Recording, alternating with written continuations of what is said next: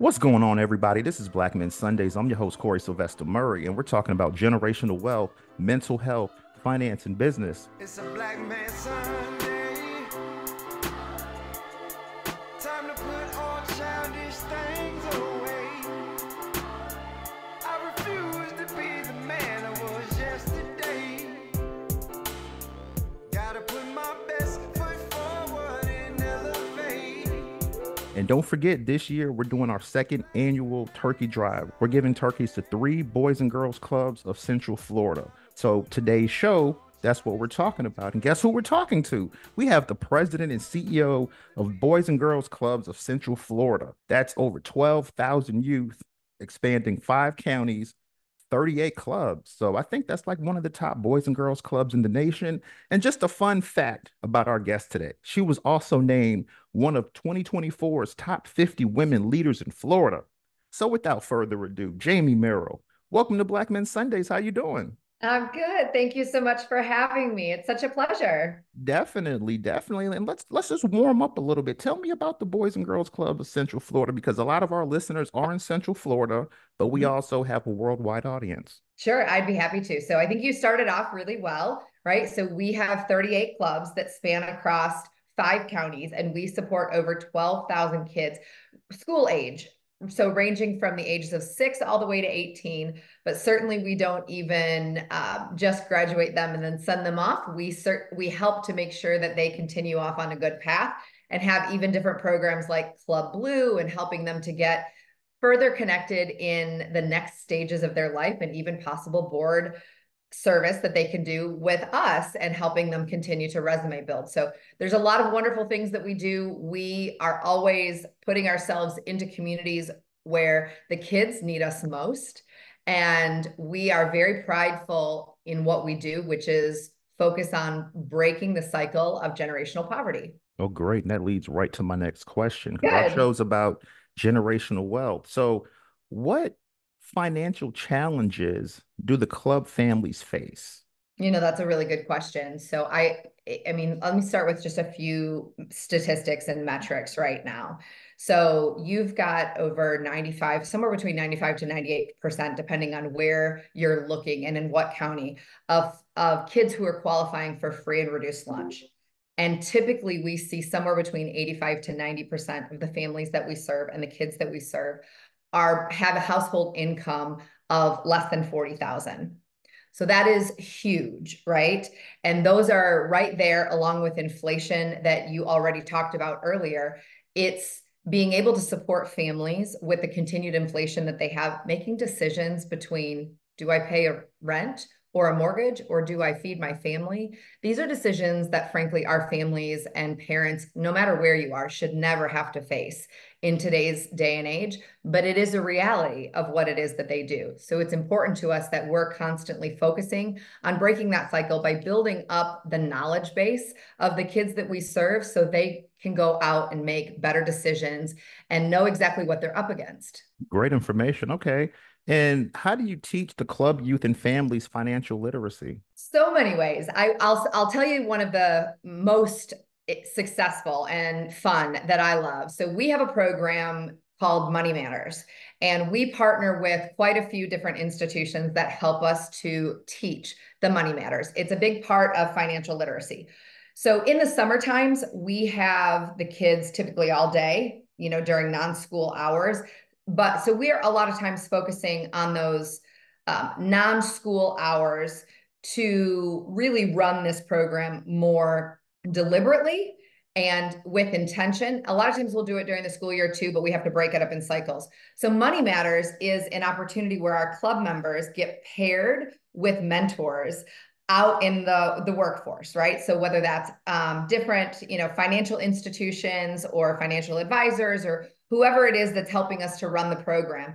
And they're going to learn all of these different metrics like how to save money, creating and maintaining budgets. They're figuring out how to distinguish between needs and wants, putting a savings cushion in there, what should make a purchase, what inflation means, all of those things.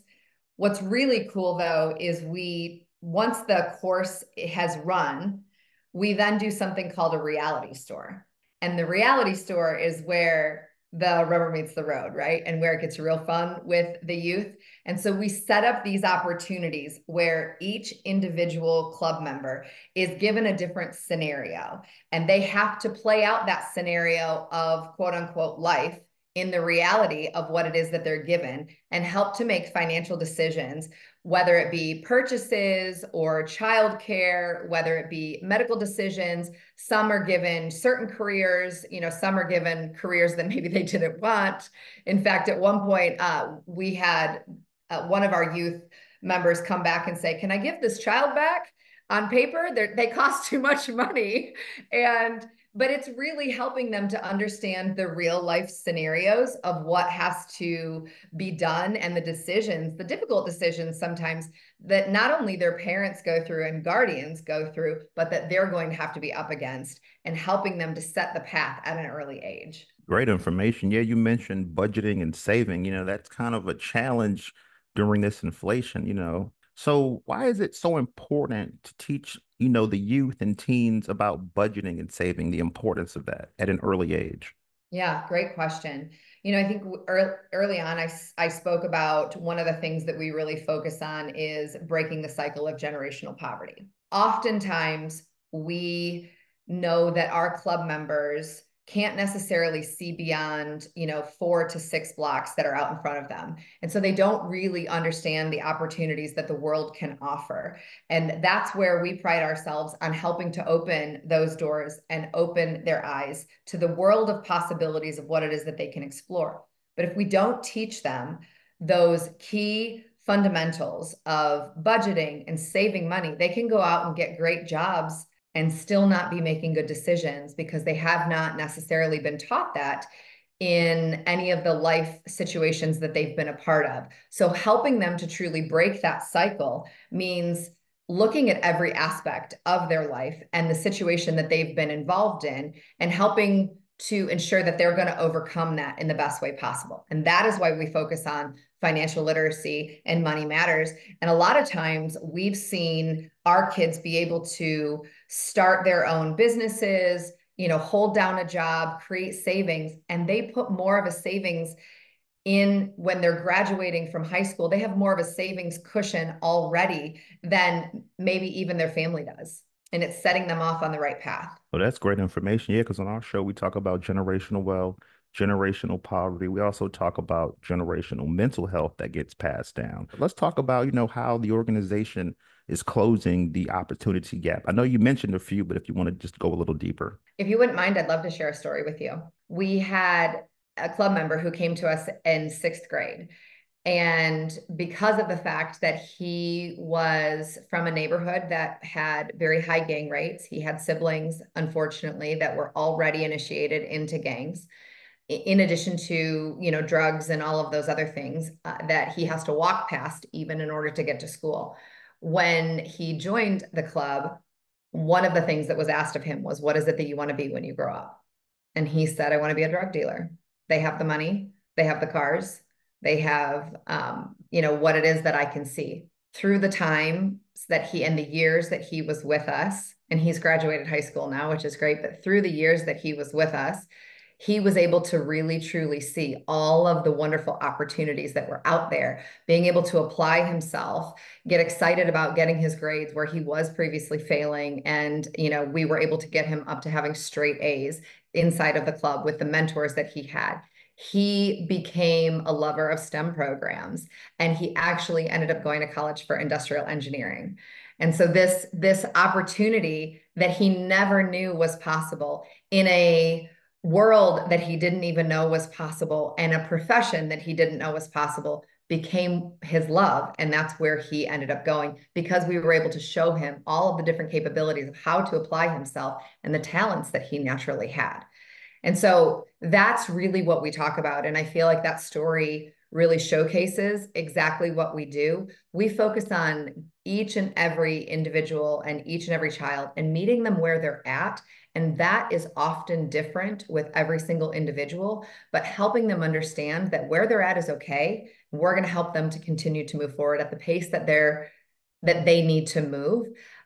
But getting them involved in the arts and STEM and reading programs, helping our children learn to read and be sophisticated in reading and in math often enlightens them in so many ways that they never knew possible. I mean, teaching children even how to speak English when English wasn't their first language, turn around and watch them teach their parents English who didn't speak it before. Those are the success metrics of being able to turn the future generations forward and break that cycle and bridge the opportunity gap altogether. So, last year we did our first Black Men Sundays turkey drive. We did the Universal location and the Winter Garden location. And one thing that I was impressed about just dropping the turkeys off, I was like the size of the club, the facilities. And the best part for me is dropping the turkeys off. I'm walking past the kitchen to get to the freezer. I'm like, wow, this food smells really good. It doesn't smell like what I would assume would be like cafeteria food. I'm like, this food is like really good. Not that I've had any, but I'm just saying I've smelled it though. So, but how will the turkey drive support your club families this year? Sure. And I have had the food, by the way. So let me just say that. And I often tell people I eat the food and the food is wonderful. One thing that I always love to share with everybody is, unfortunately, when we have families that are making those really tough decisions on, do I keep a house and a roof over my child's head, or do I support them with food? These are decisions, like I said before, that no family, no individual with children should ever have to make for themselves or the ones that they love. But it is the reality of what is happening out there on a daily basis, and inflation just certainly makes that so much worse. So we are very thankful to be able to have partners and opportunities and these wonderful kitchens and food that allows us to feed our club members on a daily basis. So in after school times when they're in school, they're getting a full meal and a snack with us. They're getting 3 meals a day with us when we have them all day long in the summer and on breaks, because we don't know when their next meal is. But we also know that, and this is what goes to the turkey drive, our children are not going to be as successful as they need to. They're not going to have that focus on literacy and STEM. They're not going to be excited to take that next step that is going to bridge the gap and help them to become the best versions of themselves if they're hungry. And that is why it's so important that we focus on this. So that goes right into your question of, why is this so important with the turkey drives? Well, because at the end of the day, our kids deserve to feel exactly what the rest of the world feels and celebrate these wonderful holidays. And when I told you earlier that, somewhere between 85 to 90% of our families are making $40,000 or less as a household income, it may not be a luxury that they have to go out and actually spend on a holiday meal or a Thanksgiving meal. So it's important that we give them opportunities both inside the club to have those hot meals, but also that experience in the home so that they can celebrate as well. Sometimes you're dealing with homes that have, upwards of 10 to 12 people living in them, and they're having to feed all of those individuals. So this is giving them the luxury to feel not only nourished with the meal that they're getting, but feel whole as an individual, which is something that is incredibly important to their mental health and the well-being of the children and the entire family.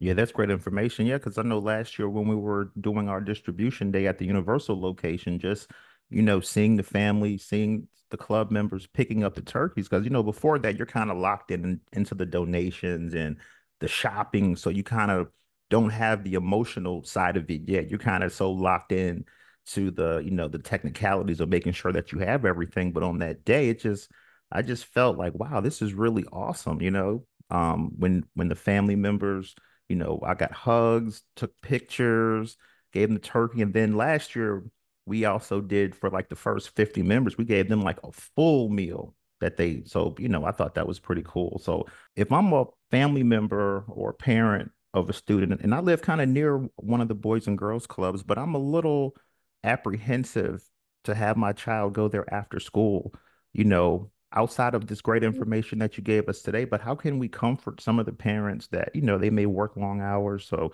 instead of having their child at home, that would be a great alternative. But what about the parents that are a little apprehensive to send their child to a Boys and Girls Club? I was a single mom. And I will tell you, and I love to share this with people, and I specifically share it with a lot of parents. I was a single mom who at one point had her lights turned off on her and was on Medicaid, and completely understand, all of the things that you're doing. And you're working so hard to just be able to get home to your children and do the very best that you can. And that's really all that you can think about. I wish that I would have had a club like this for my daughter to go to at that time. And what I would say to those parents, and what I often say, is come see us. Come see us, because it will change every ounce of hesitation that you have when every child is welcomed for whoever it is that they are. When we are simply just thankful to be a part of every parent's village, we don't try to take the child rearing or parenting or anything on ours. We just recognize that we are a part of that village. And that is one of the reasons that we have been focusing so much on providing holistic resources to our families and not just the children. We recognize that the success of a child is not simply solely based on what happens inside of the walls of our club. And we find it really necessary to be able to help them make good decisions and also support the network of individuals that are around them. That's helping to bridge and connect the club with the home, with the community, with a network of resources that are out there. Things like, Career Source, and helping families to be able to find a new job, or other resources that are out there, from mental health services to support services, tax services, things like that, that we're helping to bridge the gap with our other community partners inside the club, because they're used to coming to us. So come and see us, come see what we do, have your child come see it. And I can assure you that they will be welcomed with open arms, and you will be able to breathe a sigh of relief. And I have two more questions for you. This will be the hardest question. Are you enjoying yourself on Black Men Sundays? Very much so. As you can see, I'm very passionate about what I do, and I love all the kids that we serve. And so anytime I have an opportunity to speak about it, I'm more than happy to do it. And I'm really excited that you invited me here today. I wanted to invite you last year, but the timing was a little weird. So as soon as I started doing the turkey drive this year, I said, okay, we have to get Jamie Merrill on Black Yes, Men thank you. Sundays. And then I've been talking to Danny. So back and forth, setting everything up logistically. So I just kind of, took my shot. Like they say, if you don't take the shot, you don't know if you're going to make it or not. And if you don't Exactly. take the shot, you've already missed it, actually. That's how I look at it. So definitely. So before we get out of here, I want to ask you, when we talk about investing, home ownership, whether it's crypto, whether it's stock, from your point of view, what has worked successfully for you investing, or do you invest? I do invest, absolutely. And from a personal perspective, I would say I've invested in homes, and that has continued to pay off. But I also invest in lots of different ways. One of the things that I always help to share with people, though, is making sure that you have enough to cover what you're currently spending on a monthly basis, because investing is great, but if you're strapping yourself so thin that you can't do what you need to do on a monthly basis, then we need to look at other avenues of where we can be able to invest. Investing sets up the long-term future, right? And that's the difference between short-term and long-term. The short-term gain is, I have the paycheck coming in right now, I have to pay my bills, but investing is continuing to set up the long-term future for your retirement, for your kids, for anything else that you potentially are wanting to do. So being able to play the short game and the long game is really critical. Yeah, so just looking at your background, I saw that you've served on boards. So, Mhm. for business owners or for entrepreneurs that want to be more active in the community, what's the importance of serving on boards? Oh, I could speak about this all day long, and thank you for asking that question. So I'm a huge believer in finding your passion, right? And while I have the benefit and have had the benefit of marrying my personal passion with my profession, which so many people don't necessarily have the opportunity to do, marrying their personal side with their professional side of supporting kids, being able to serve on boards is something that is helping to deliver where you want the community to go, and being a part of the solution. It's a feel good. It allows you to be part of that. It allows you to get involved with whatever it is, whether it's kids, whether it's healthcare, whether it's seniors, whether it's whatever is truly your passion. Serving on boards allows you to invest your time, both personally and professionally, especially when it comes to nonprofits. Nonprofits need expertise, right? We seek individuals from all different walks of life and industries to be able to help us make the best type of decisions. In our board and with our organization, we are raising up the future generations. And that means that every child has a different goal and a different thought process and is individually unique, which means I want to pull from all different walks of life and professions to help us to either get involved in a new program, volunteering, make the best decisions about the organization's financials. And that allows us to have a multitude of resources out there and more people continuing to sell the mission of what it is that we do. And it just continues to keep the world going round in a good way. So I'm always a big advocate for getting people involved in boards and leadership positions, and whatever it is your passion is, serve and find that, because you will find that you're more personally excited and passionate about life and doing what you have to do if you're filling your cup with what drives you on a daily basis as well. Great information. And I kind of want to take it back. Earlier, you said you were a single mom, you had the Mhm. lights cut out.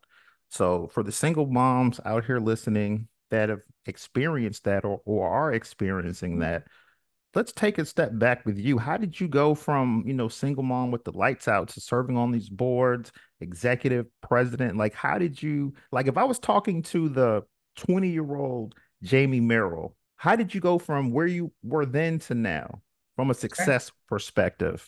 I thank you. That's a great question. And I get asked that question on a regular basis.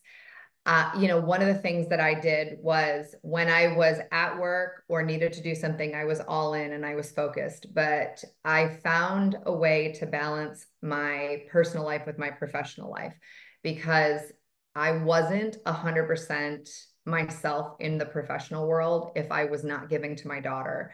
And I felt completely depleted. So it was important to me that I found those times to really be able to give to her, but it was a struggle. And so I kept her as my goal and my focus of what I wanted to do better for.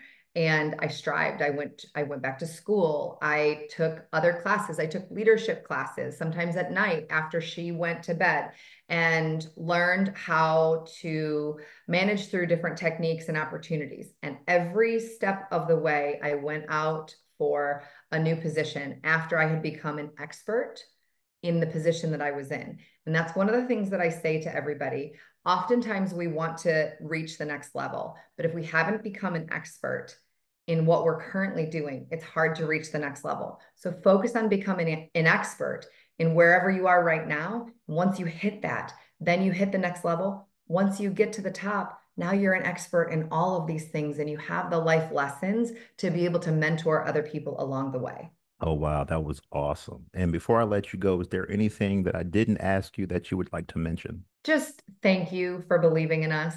Thank you for the turkey drive. Thank you for inviting me here. But more so, and I say this to everybody, it's not even so much believing in us. Thank you for believing in our kids and knowing that they can go out and change the world. And everything that you do to support us shows that. So I really, truly appreciate it.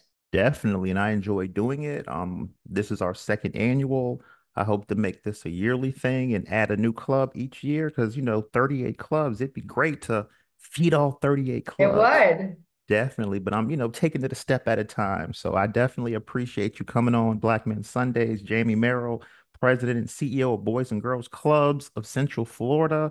And keep in mind, we're doing our second annual turkey drive. You see that QR code on your screen if you're watching it on YouTube. If you're listening on your podcast, just scroll down to our description and click that link to make our donation. We're doing donations until November 20th. So get your donation in. Let's feed these kids. Gobble, gobble. And thanks for listening to Black Men Sundays. Have a great evening and a great work week. It's a black man's son.